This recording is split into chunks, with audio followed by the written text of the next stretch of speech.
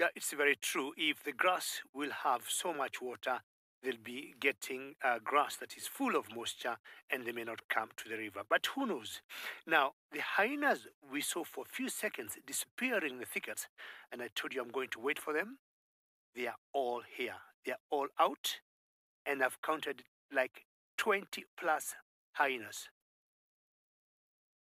This is a very huge pack, and I'm guessing this clan of hyenas here is what we call the North Clan, and I'm sure most of you know the North Clan that are led by the very famous matriarch called Warforce.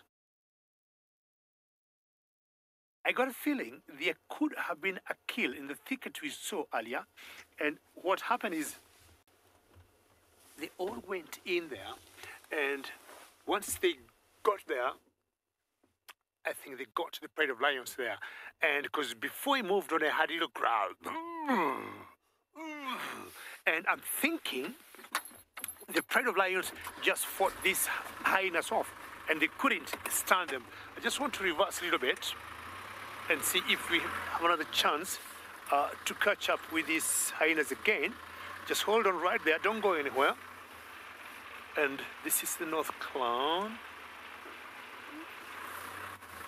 Hold on. They're right here, and it's a big, big number. And I think those lions must have fought them off, and they thought they couldn't stand them. I would be surprised to know which pride that was that has been able to fight about 20 hyenas away. So hold on right there. Okay, most of them are on my right. Are you happy there, Bungay?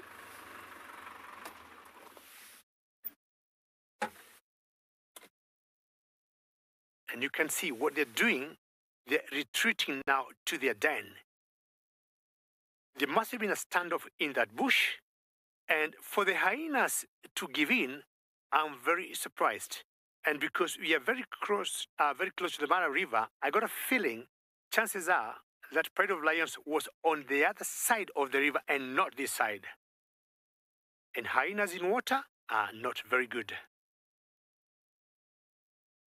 Otherwise, more often than not, when you get a battle between these two predators here, the hyenas always win.